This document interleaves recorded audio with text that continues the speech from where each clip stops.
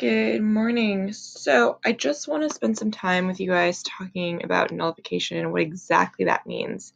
I know we did talk about it. If you remember, that was Jefferson and the Democratic Republicans' way or suggestion with how they deal with the Alien and Sedition Acts, which they believed were unconstitutional.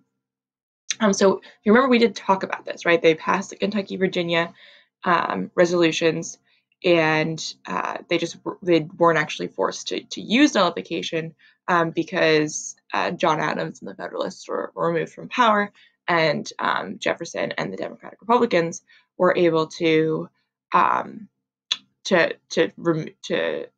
the Alien and Sedition Acts, which meant that nullification wasn't an issue. But the idea, right, that the states could use nullification to get rid of or sort of make federal laws not apply to that state still exists. And that's what we're dealing with here, okay?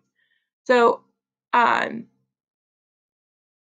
order to sort of discuss or sort of dissect nullification, I want you to think of some larger organizations that have smaller subgroups. So take a minute, think about one.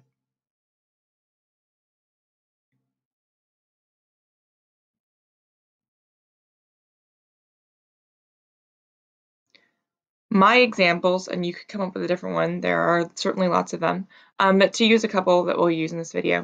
The NFL, right? So you've got the broad league, right, that has restrictions and rules, and then you've got individual teams, right, which make their own decisions and have their own team leadership and owners and coaching staff and whatever. So you've got a large organization, right? So the NFL would be the federal government, and then you've got teams, which would be state governments. Schools, right? We have administration and school-wide rules. And then you've got within that school classrooms with teachers who make their own rules and sort of classroom rules, right? And then finally, we've got the National Park Service, right? So it's a large federally run service, and that'd be sort of the federal government. And then the state government would be the individual parks, where you've got individual park rangers and, again, leadership making decisions. So for the purposes of this video, let's talk about schools, because I think that's the most familiar to us. Imagine if schools adopted the doctrine of nullification.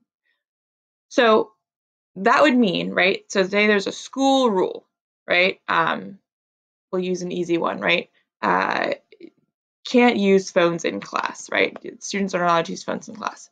Imagine if a teacher turned around and said, oh, like, whatever, don't really care if you guys use phones in class. What would happen, right? That's what's going on here. We have states taking federal laws and saying we don't want to apply that, okay, to our state.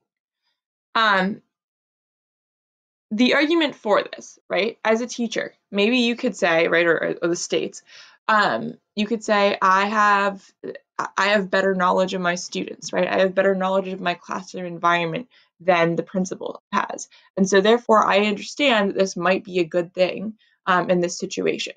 And so therefore, I'm going to sort of nullify this school-wide rule.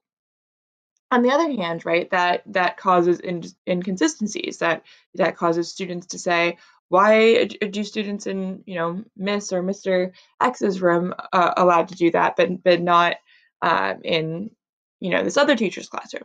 And so sometimes it can cause problems. What is going to happen in Congress is it's going to explode, right? Daniel Webster famously is going to defend the union and say that nullification is problematic for unity. You can't have states just not obeying or not following federal laws. On the other hand, Haynes, who you read about, is going to say, no, states understand the needs of their citizens better. So what I want you to think about is sort of, is this a good thing? Is this concept of nullification something that ought to happen? This is going to build up and build up. It's going to cause more and more tension in the Senate, but in the country as well. And this concept that states have sort of a power over the federal government is going to continue to be an issue even once this crisis is blown over.